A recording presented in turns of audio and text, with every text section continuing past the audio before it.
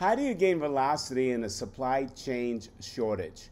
Hi, this is Ron Carr, your velocity mindset expert.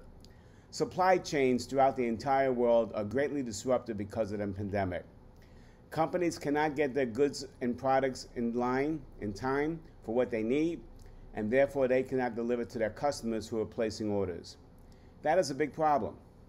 Yet there is a way to gain velocity with your customers even when you can't deliver, and that lies with the aspect of managing expectations.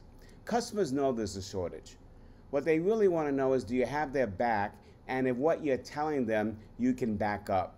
Because whatever you promise them, they then make their own decisions on what they can expect and make their plans going forward. And when you disappoint them because you overpromise and can't deliver, that's when they really get upset. And that's when you lose velocity, because it's going to take you a heck of a lot of time to now calm the customer down and deal with the issues that you created. So managing expectations, what does that look like? I went into Whole Foods today and simply asked the clerk, do you have frying pans? And before he showed me where they were, he said, you know, we really have a limited supply, but they're at the end of the aisle. By managing my expectations of a limited supply, it allowed me to make the decision whether or not I wanted to go down the aisle. And if I didn't find what I wanted, I did not blame him.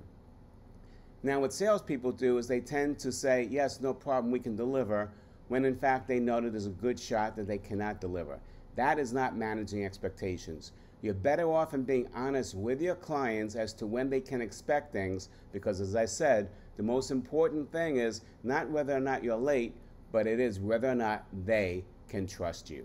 That's today's Velocity Mindset message. Please be good to yourself and others, and I'll see you in a couple of days.